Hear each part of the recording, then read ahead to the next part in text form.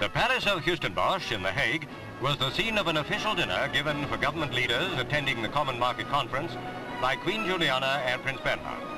It might well have been a celebration gathering, but there is no doubt that the summit of the Six teetered on the brink of crisis on several occasions during the two-day talks.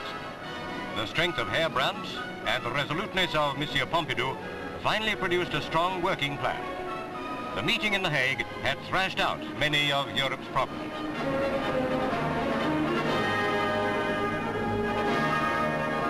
Nottingham.